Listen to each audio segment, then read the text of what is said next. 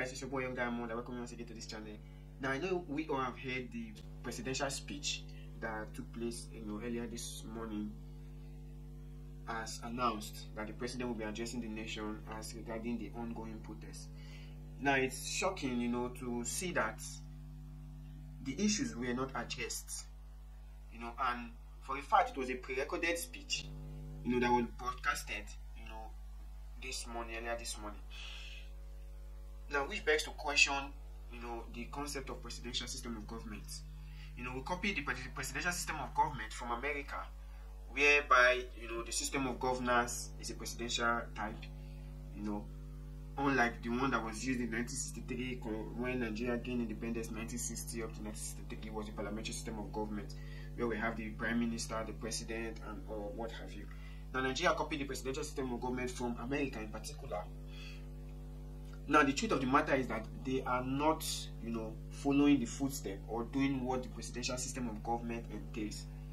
Now, let's take America as a case study. A video of President Obama addressing the press, and also President Trump addressing the press. These were also previous, president that were in America.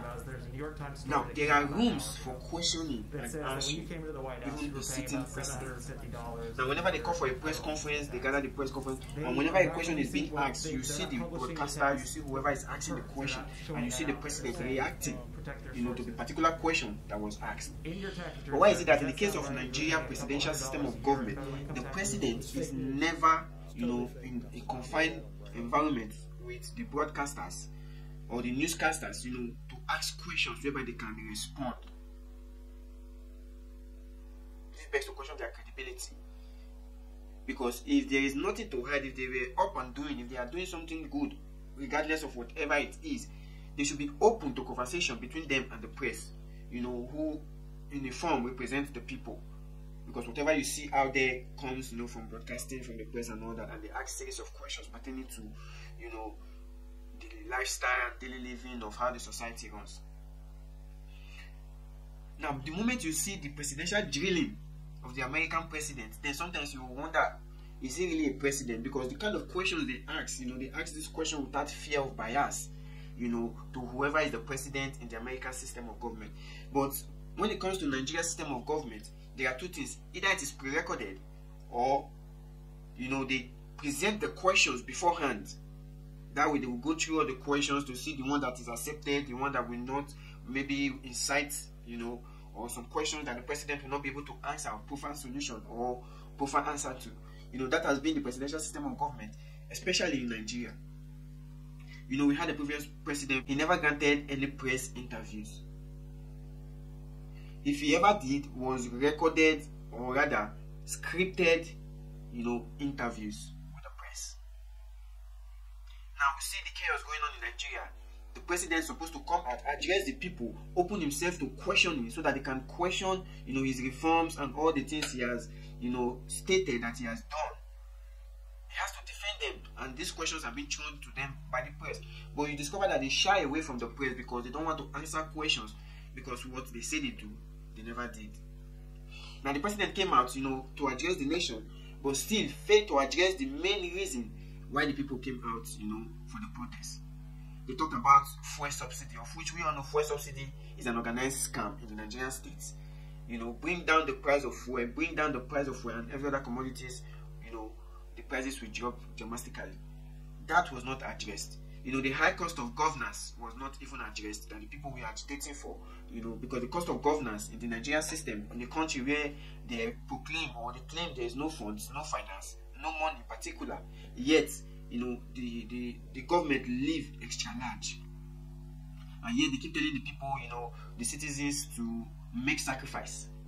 And also the electoral reforms that were also presented, as some of the protest, agendas or the protest criteria that the presidency needs to, look into was electoral reform. It wasn't even talked about. It wasn't talked about. So the infrastructure, the hunger elevation, these things were not even talked about, extensively. That is why it's supposed to be a press interview, where the press will have to drill him on his reforms and the measures he has taken, the evidence that needs to back up these claims. What we keep hearing is talking about, what's it called, student loan in a country whereby there is no industries, to provide jobs for these people who take these loans to be able to repay them back. In a country where graduates will have to come out from their tertiary institutions and then seek to learn skills and start fending for themselves with little or no effort from the government. Now, the student loan in the Nigerian setting is not something to even consider.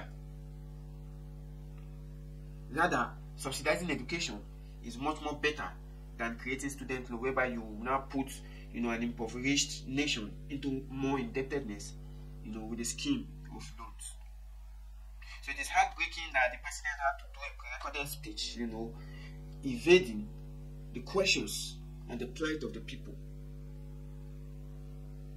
So many reforms were made, but the question will be, how effective are these reforms? If the reforms were good enough, it will reflect.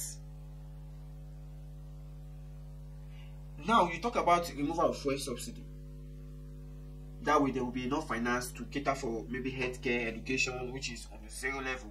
Healthcare, which is on a zero level. If you don't have your funds or your money to deposit, you might likely not able to make it through the night in the Nigerian healthcare system. Because the abandonment of the healthcare system, people only live by grace, and those who have money are able to finance, their healthcare bills and all that. So you talk about healthcare, you talk about education. These things are something that is supposed to be sudden and urgent, but it doesn't address the problem of the people. It doesn't address the problem of the people. The president needs to sit down and, instead of reading a scripted message, should sit down and start thinking of how to do the job, because he requested for the job and there should be no excuse whatsoever for him not to deliver on the job. So these are some of the things that have been going on, and the people are still angry because the speech only made them angry the more. Because people were asking, what was the president saying?